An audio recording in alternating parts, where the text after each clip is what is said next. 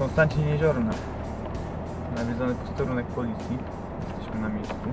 Po lewej stronie, po waszej prawej mamy rzekomo nawiedzony budynek. Czy pogłoski na temat tego miejsca okażą się prawdziwe? O tym się przekonamy już za kilkanaście minut. Poczekamy do godziny 23:30 i razem właśnie z Piotrkiem zaczniemy rozstawiać sprzęt. Chcemy zobaczyć, czy teorie, które krążą na temat tego miejsca, okażą się prawdziwe. W internecie można znaleźć wiele artykułów, informacji na temat, jakoby to miejsce było nawiedzone przez ducha byłego żołnierza, ale do końca nie wiem, czy jest to prawdą, dlatego chcemy przekonać się. To. Dokładnie. Cóż, widzimy się na miejscu.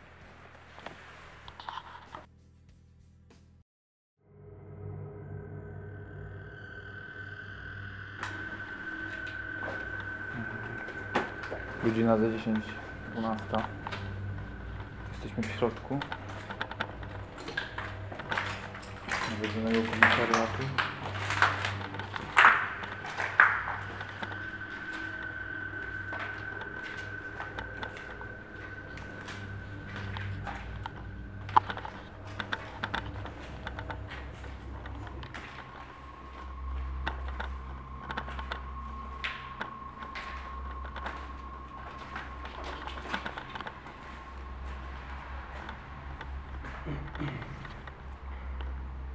O tym miejscu dużo pisali w sieci, nie? Tak, słyszałem coś na ten temat.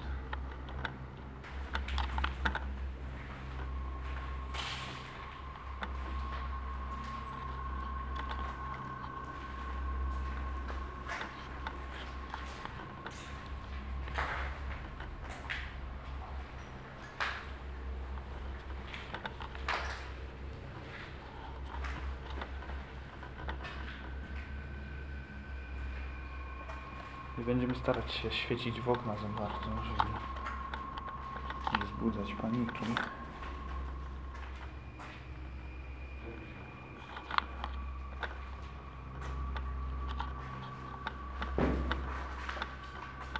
Cele. Jedno z pomieszczeń. Jedno z tych mniejszych pomieszczeń.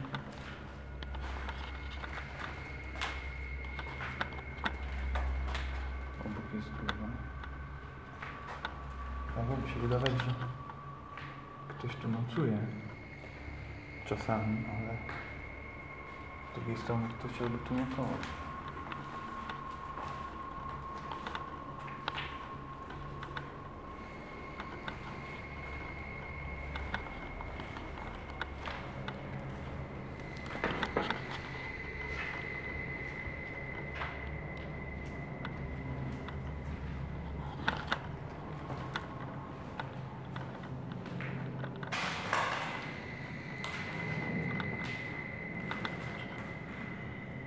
Będziemy się dzisiaj chcieli dowiedzieć, czy to, co mówią na temat tego miejsca,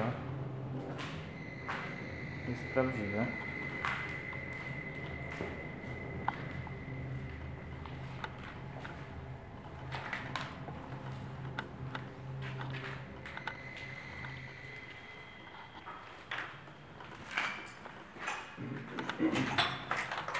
Ale na razie robimy mały obchód. Idziemy na górę? Wejdźmy na górę, zobaczmy.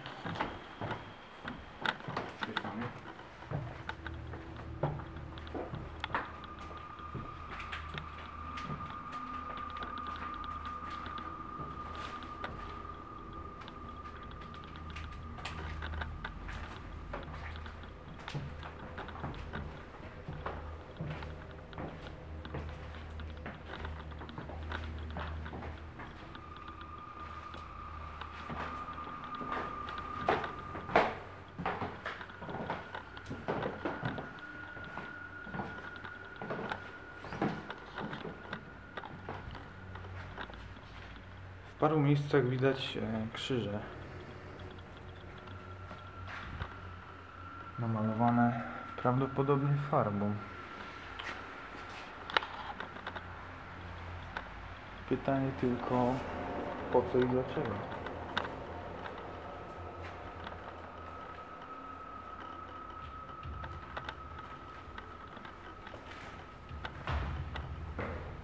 Myślę, że możemy znaleźć jakieś statyczne miejsce, gdzie będziemy mogli ustawić kamerę. Zbliża się 12, więc myślę, że jest dobra pora.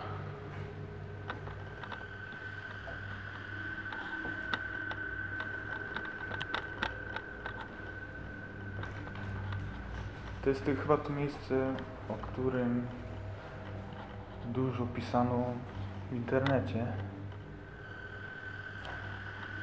Miejsce, w którym rzekomo słychać było odgłosy skoku z balkonu.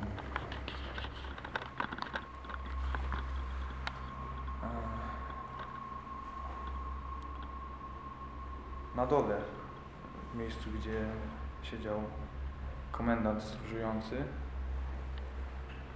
usłyszał mocne tupnięcie na górze. Tak jakby w tym pomieszczeniu z balkonem, a potem kroki w korytarzu i na schodach. Okej, dobra. Chodźmy dalej. Myślę, że musimy znaleźć jakieś miejsce, aby rozstawić kamerę. Co spróbujemy może tutaj, na początek. Skoro to jest miejsce domniemanego zasłyszenia kroków, to może to być dobre miejsce. Daj statyw.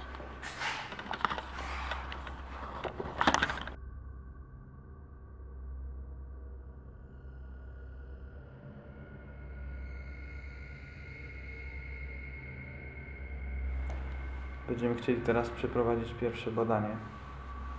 Będzie to badanie siatką laserową. Mamy wyszło to z dyktafon do nagrywania tzw. dźwięków UDP. Okej, dobra. Myślę, że będziemy uruchomić już siatkę laserową z kamerą. W rogu mamy właśnie położony czytnik pola elektromagnetycznego. Sprawdzimy, czy uda się to zaobserwować.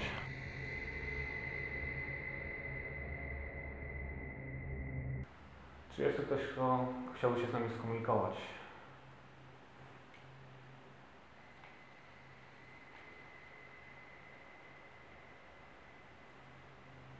Jeżeli ktoś tu jest, możesz dać nam znak. W rogu mam położony czytnik pola elektromagnetycznego. Możesz go wykorzystać.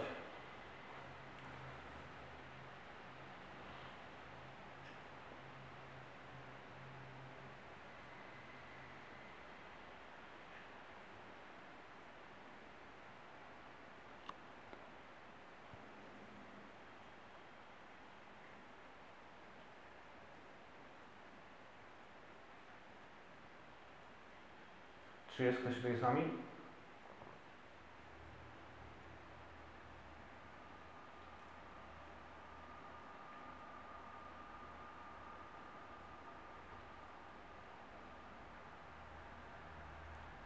Jeżeli ktoś tu jest, niech da nam jakiś znak.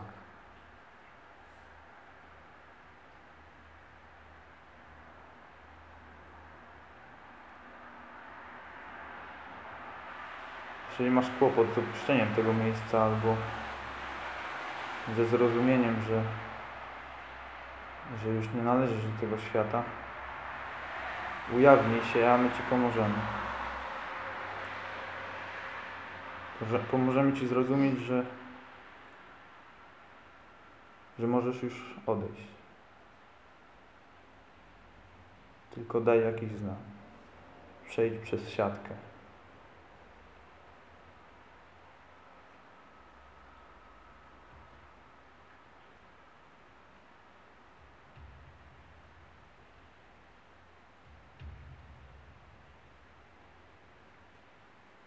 Teraz. Wiem, że potrafisz. Mamy z nami się skomunikować, porozumieć.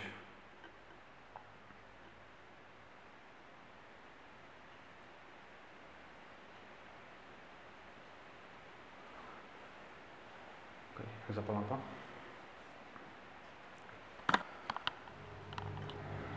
Oczywiście eksperyment będziemy jeszcze powtarzać w innych pomieszczeniach. Okej, myślę, że możemy przejść do innych pomieszczeń. Myślę, że dobrym rozwiązaniem będzie ustawienie jednej kamery w piwnicy i pozostawienie ją na kilka godzin. Dyktafon miałeś włączony? Kiedy? Teraz cały czas? Tak, to jest dopiero włączone. Okej, dobra. Bierzemy sprzęt, pójdziemy na sam dół do piwnicy, rozstawimy tam jedną kamerę z latarką. Myślę, że będziemy mogli ją tam zostawić, a my będziemy próbowali wejść jeszcze wyżej. Jest tam strych, spróbujemy spróbować znaleźć coś na strychu, tak?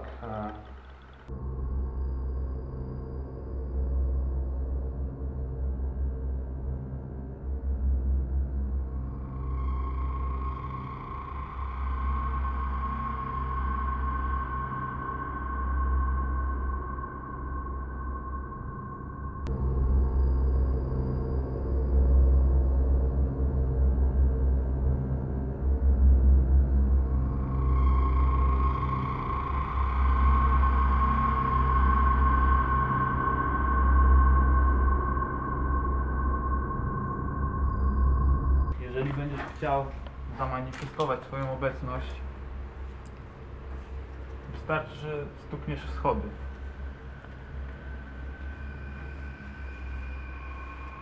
Daj nam znak, że tu jesteś.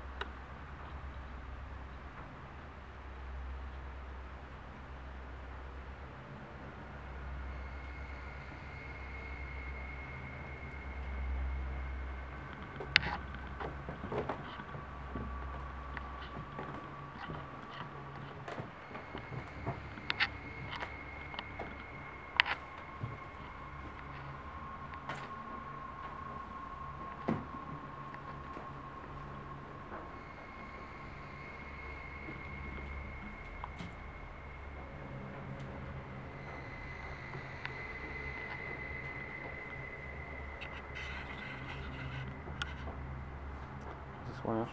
Nie jest okej, dobra.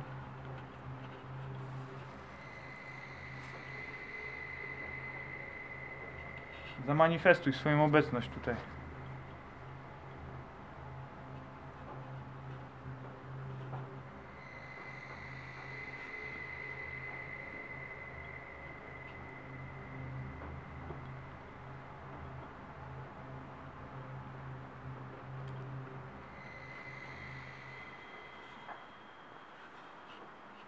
Jeżeli tu jesteś, zamigaj.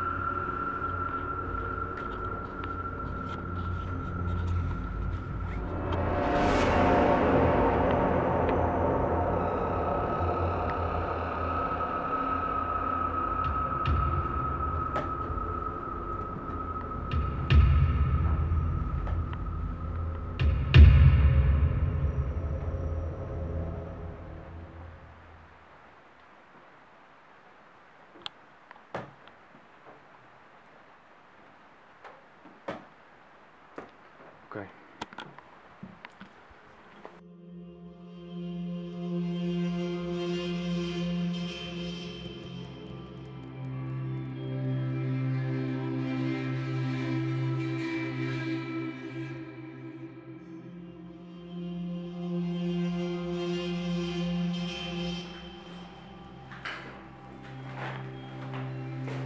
Jesteśmy w pomieszczeniu, które było prawdopodobnie celą. Widać pozostałości po prowizorycznych pryczach, na których zostawimy zaświeconą świeczkę. Zobaczymy, czy zgaśnie. Jeśli chcesz dać nam znać, że tu jesteś, zgaś świeczkę, gdy nas nie będzie, albo przewróć róż delikatnie telefonem.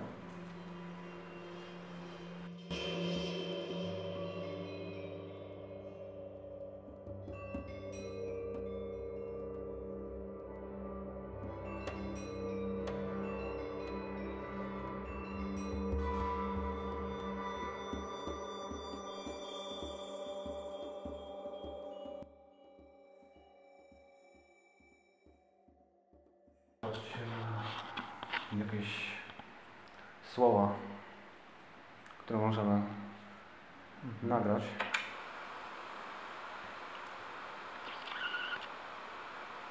Jeżeli tu jesteś, możesz się z nami skontaktować, skomunikować.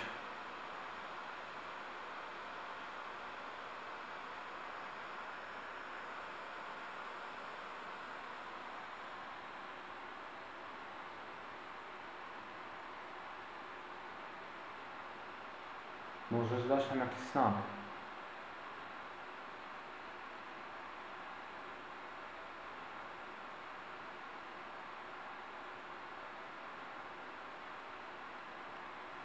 Możesz coś powiedzieć, czego my nie możemy usłyszeć, ale co może się nagrać. Możesz rzucić cień na siatkę.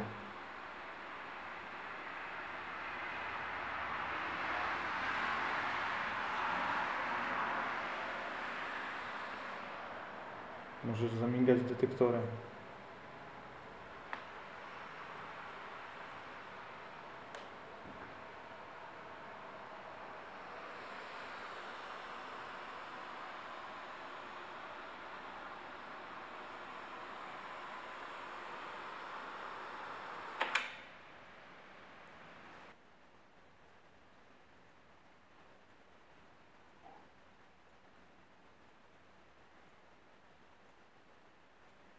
Daj nam znać, że tu jesteś.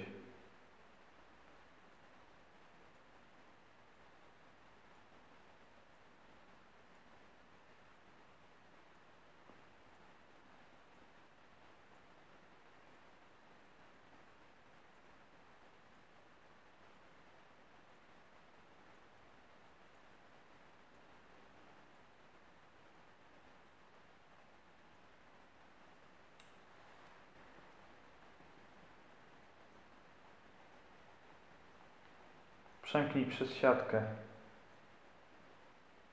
Zamigaj lampkami, cokolwiek. To twoja godzina.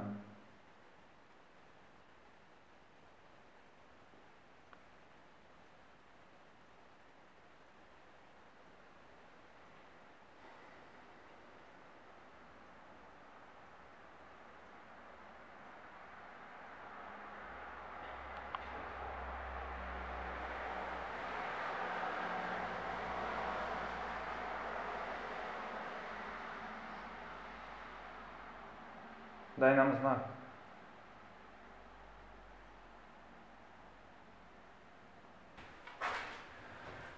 Spróbujemy jeszcze raz użyć latarki na podczerwień ultrafioletowej.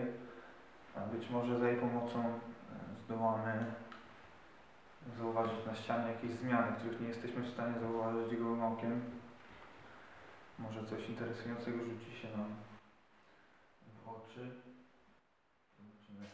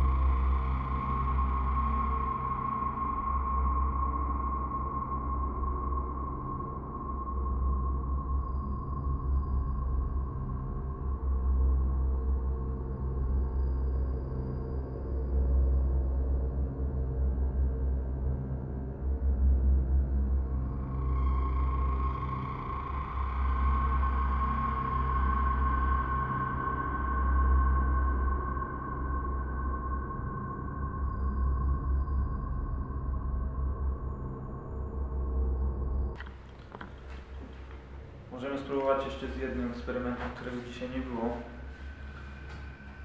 który jest może mniej paranormalny niż wszystkie, ale jest dosyć widowiskowy, jeśli chodzi o kamerę. Spróbujemy, może coś się uda odczytać. Jest to tak zwany eksperyment Dark Light.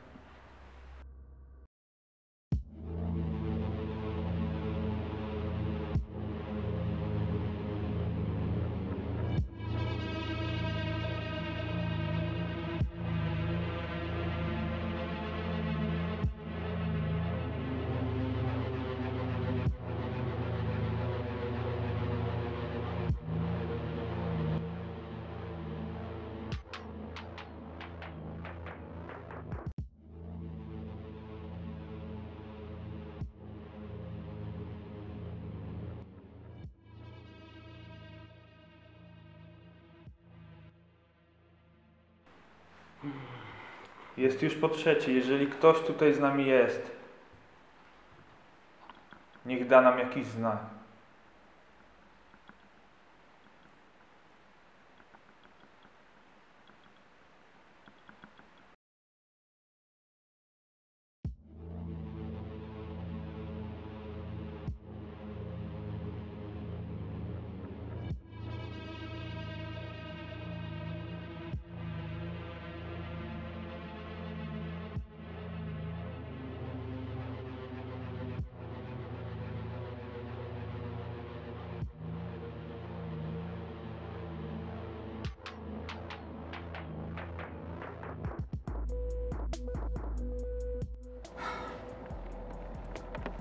Jest godzina 3:40 w nocy.